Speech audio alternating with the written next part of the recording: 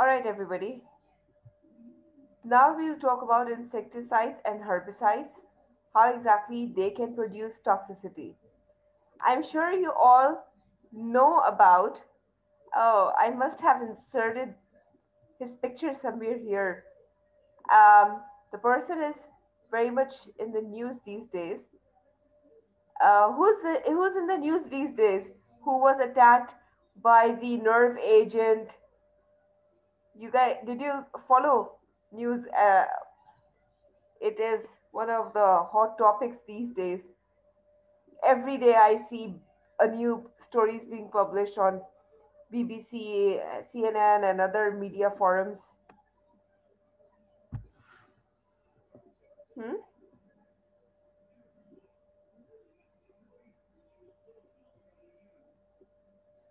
Any idea?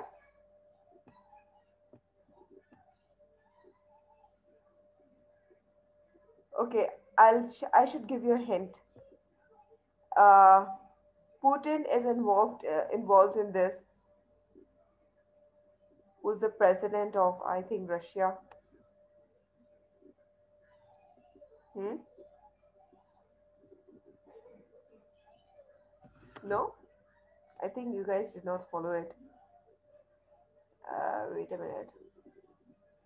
Okay, I want you all to read it. In fact, I will post it in the Google Classroom so that you would know what's happening in the world. Okay. All right. So I tell you what, these insecticides and herbicides, okay, they're toxic, and you would be surprised to know that they're basically the nerve damaging agents. Okay, and I'm sure you'll be surprised to know that these agents were actually used in the past to attack. They were used as a warfare. Just imagine. They were used as weapons. Like you don't even know. And all of a sudden, you were sprinkled with the insecticides and herbicides, and you were just thinking that, okay, we won it, and nobody attacked on us, although you were attacked. Just imagine. Anyways, so the first one I want to talk to you about is organophosphorus insecticides. I'm sure when you would be doing autonomic nervous system, you must have gone through it. So let's talk about it. When we talk about properties and mechanism of action, okay, so organophosphorus insecticides include parathion, malathion, and diazinon. Okay, so these insecticides have replaced organochlorine pesticides, which persist in the environment and have been associated with an increased risk of cancer. So organophosphorus insecticides do not persist in the environment. However, their potential for acute toxicity is higher.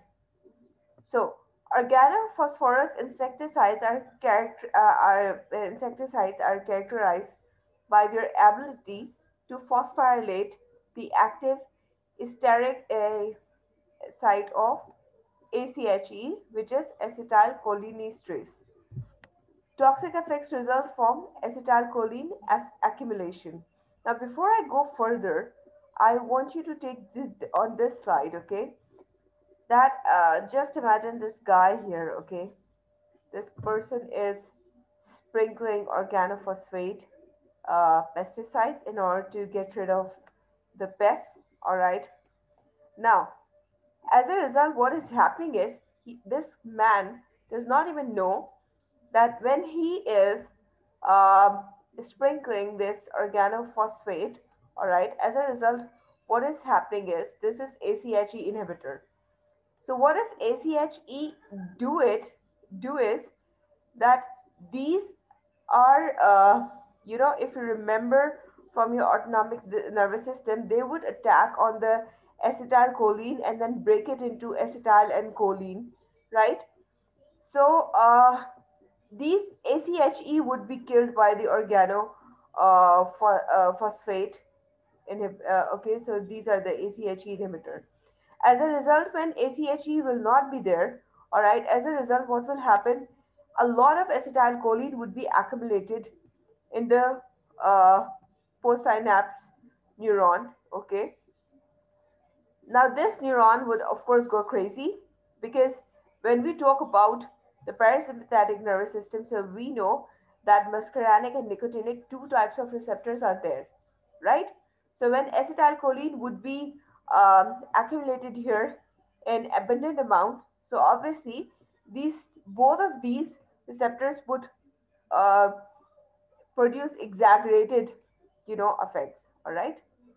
So, the muscarinic symptoms of organophosphate would be, this mnemonic, which is sludge, and I tell you, it's you can link it to being leaky. Okay. By the way, if you want to recall about muscarinic receptors and all that, so I do have a playlist in the YouTube channel, so you can go through it and read through it in order to recall our autonomic nervous system if you want to. Okay. So when we talk about muscarinic symptoms, okay, so it refers to sludge, okay, just it's a mnemonic, okay. So by sludge we mean salivation, lacrimation, urination, defecation, GI cramps, emesis.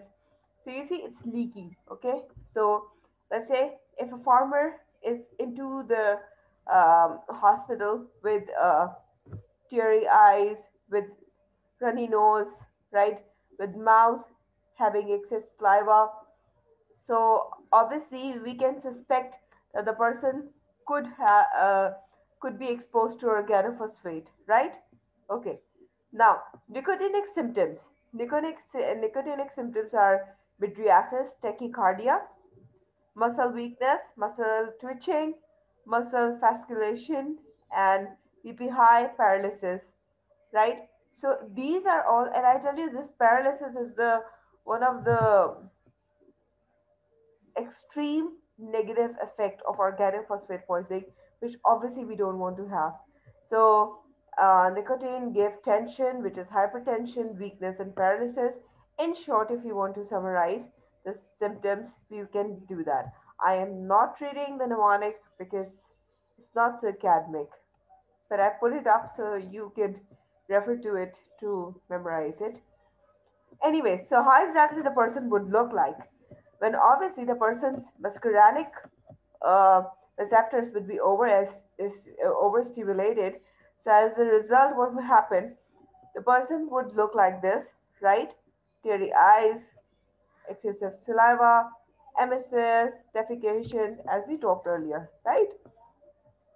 And what would happen if the nicotinic receptors are activated along with the muscarinic one? Okay, so you see the trembling, hypertension, and all of these symptoms. And now, if you combine both of this in one person, so just imagine the extreme toxic effect, right?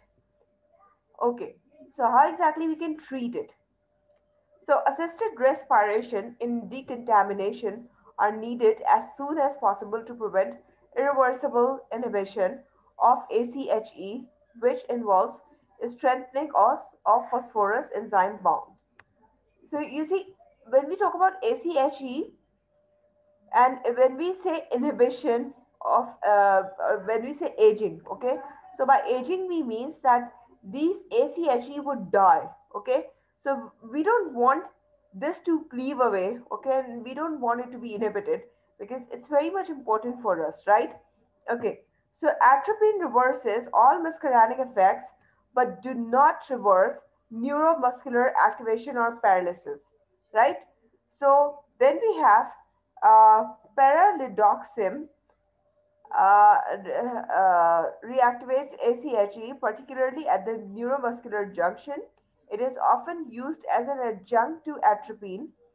However, it is very effective in parathion poisoning. Okay, all right.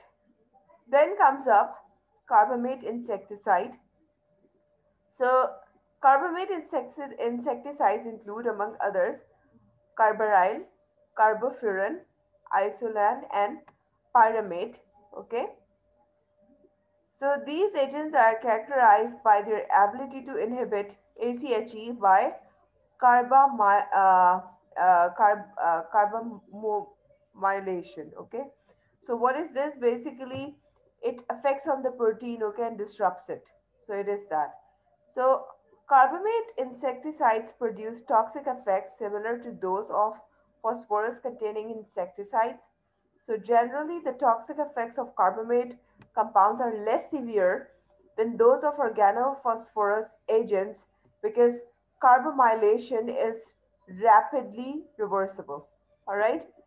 So, treatment of carbamate poisoning is similar to that for organophosphate poisoning, except that pyrrolidoxim therapy is not an effective antidote because it does not interact with carbamylated acetylcholinesterase. Okay. Then we have botanical insecticides. So, among these, we have nicotine stimulates nicotinic receptors and result in membrane depolarization. So poisoning is characterized by salivation, vomiting, muscle weakness, seizure, respiratory arrest. It can be treated with anticonvulsants and agents for symptomatic relief. Then we have pyrethrum, a common household insecticide, is toxic only at high level.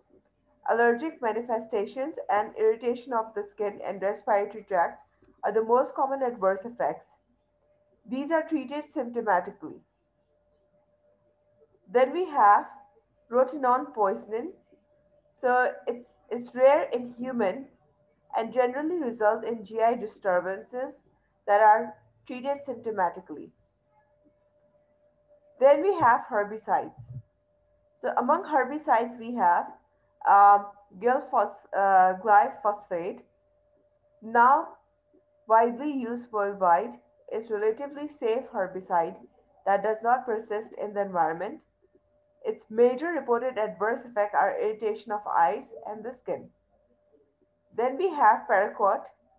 So it causes acute GI irritation with bloody stools, followed by delayed respiratory distress and the development of congested hemorrhagic pulmonary edema, which is thought to be caused by superoxide radical formation and subsequent cell membrane disruption.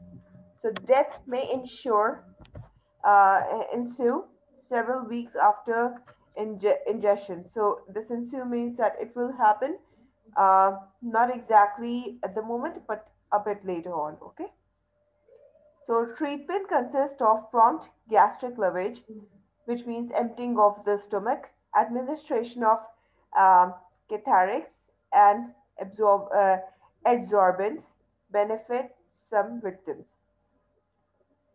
Then we have 2,4-D, which is 2,4-dichlorophenoxyacetic acid, causes neuromuscular paralysis and coma.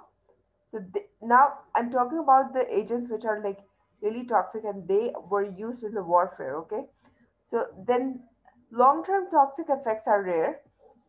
Then we have the other one, which is Agent Orange, which is also known as 2,4,5-DT, and this is trichlorophenoxyacetic acid, and it is no longer used. Why it is no longer used, I'm going to show you in a while. Okay, and the reason being that it produces it it it's really horrible. Okay, why? Because it's not soluble in water, right? And when it's not soluble in water, it means that it will not biodegrade easily, and it will produce toxic effects for such a long time. It will affect the memory and it will affect the babies. Okay, so I'm going to show you in a while. Wait, I think before moving on I should show you a video. Wait a minute. Mm,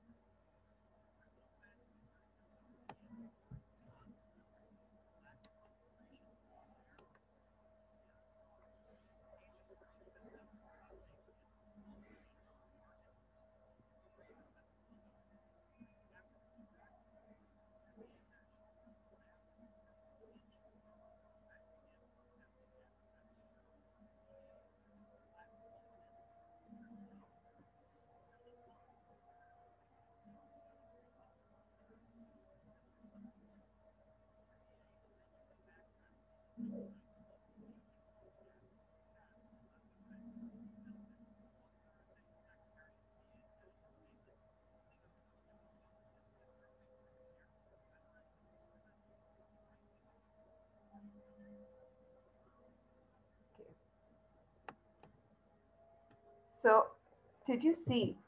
And I tell you, I chose this video specifically because this video did not have, the teratogenic effects which were produced in the babies, right, of Vietnam.